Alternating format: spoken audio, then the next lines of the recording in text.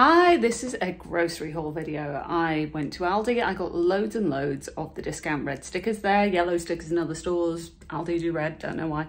I'm gonna go through and show you everything I got, how much everything cost.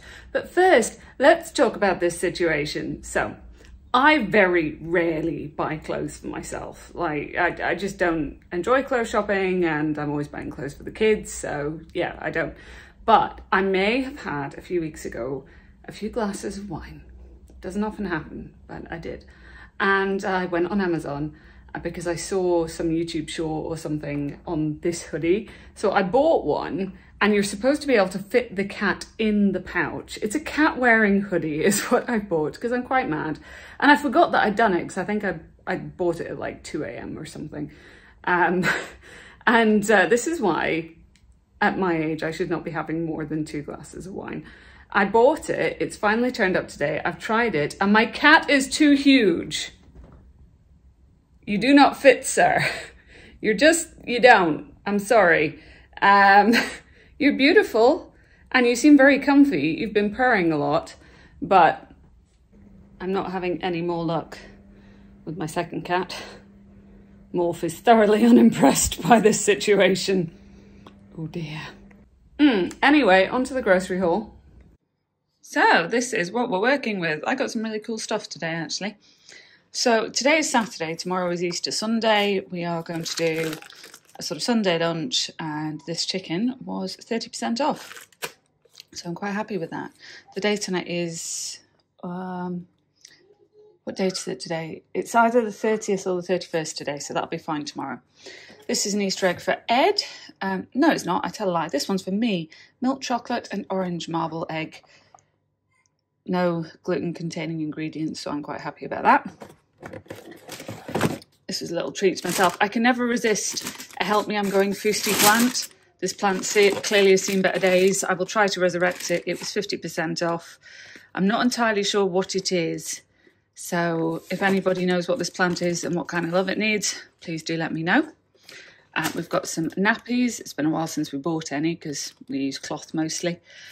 They did have the baby bubble bath in stock. I love this stuff. It's either 85 or 89 pence. I'm not sure it'll be on screen. But typically, in our local stores anyway, you never get the bubble bath. There's always pallets and pallets of the lotion and the shampoo, but never the bubble bath. So whenever I see it, I grab a few bottles to last us for a few weeks. With it being Easter Sunday tomorrow, and I will probably enjoy a glass of wine or two with dinner. So I got us a couple of options, a nice Malbec, I do beg your pardon, and a Pinot Grigio. This is for Freya, because she now knows what Easter is and all about chocolate eggs, so I can't get away with not giving her an egg anymore, so I thought that would be nice for her. I did get one for Ed too, because I'm kind. Milk ripple egg and honeycomb with pretzel. That does sound very, very nice. I got 2 things of cream cheese. I've got a couple of recipes that I need those for today. This was another red sticker item. Natoka hot cross buns. So it's basically Nutella, isn't it? So chocolate nutty spread hot cross buns. The guys can have them as a bit of a breakfast treat, or if they prefer, they can have some bunny crumpets. My 2-year-old saw those on the shelf and they were in the trolley before I could do anything about it. I like the concept. I think it's adorable. I think this looks a bit Donnie Darko, but here we go. Got some easy peelers that were 50% off. They look absolutely fine, nothing wrong with those. So pleased to have those at a discount. Avocado, this is because I've got in my head I want to try growing an avocado tree from seed with Freya as a bit of a fun project, so... Okay, with the avocado, you can do the whole thing where you sort of stick cocktail sticks in it and suspend it over a glass of water, but as I was cutting into this avocado, I noticed that actually the outer skin of the seed is already coming away and there's already a root there. So I'm just going to skip that step. Will it work? I have no idea. I don't know, but hey, if you see an avocado plant in the background of my videos in a few weeks, then you know that it did work. So I'm going to pop it in this, give it a good water and stick it in my heated propagator and see if anything comes to life. Got myself a nice one. It feels reasonably ripe, so that's nice. Salad for the tortoise, the beardy, the rabbit, etc. 50% off. Not bad. Ed's feeling a bit under the weather again, so I got some ibuprofen for him. This was quite cute, a little matching egg toy set. I just thought it was a bit of an Easter treat for the girls to open tomorrow and have a play with. That will do all right. I did get these eggs so that if the weather is good, I can hide them around the garden and Freya can have a little Easter egg hunt. So that could be quite fun. Then pineapple, because I want to cut the top off and see if I can get that to root and grow as well. To do this, all you do is cut off the top, leave a wee bit on, and then you cut off all the flesh, anything that could potentially go rotten, leaving as much of the stem intact as you possibly can. And you pull off some of the bottom layers of leaves, and you eventually start exposing these tiny little, that was some of the fruit that needed to come off too, tiny little brown sort of nodules, and that's where the roots will grow from, if it indeed works.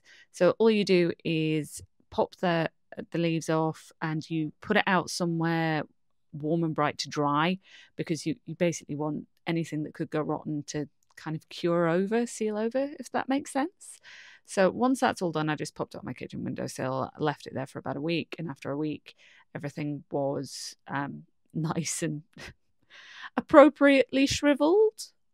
Yeah, I'm making this sound really appealing, aren't I? Then I just popped it in a pot with, watered it really heavily, popped it in a heated propagator, and I guess we'll see if it roots. Bit of a fun gardening project with the kids. We are totally out of tuna. No way to live your life, so I got tuna in spring water, always in spring water, never brine, because then the cats can eat it as well. And we got some bananas. One of these already got eaten on the way home in the car. And finally, the days when I just cannot, a pasta bake sauce. So I've got a quick and easy dinner, and that will go with the tuna. There we go.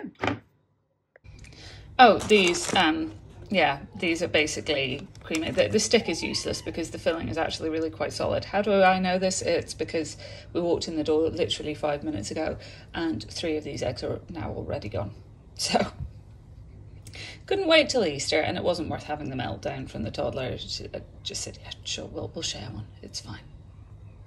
So that's everything that I got, and a little update on the cat hoodie. Do I recommend this hoodie? No, the quality of it is not great. The zip stick, it's a bit annoying. It's not big enough for either of my cats, granted. One of mine is a ragdoll and the other one is half Bengal, notoriously large breeds. But I've been through all my mini pets and I have finally found one that's quite happy. You see, there's a thing here. Normally it looks like, this is what it looks like. So you unzip this to get the critter in, and then you unzip this and they can poke their head out the hole. And oh, he's gone. Yeah, I don't know if you can quite see. That is Odo the corn snake. And he's quite happy. He's loving life, but it's not quite working as intended, is it? No. Thank you so much for watching. You take care. Bye.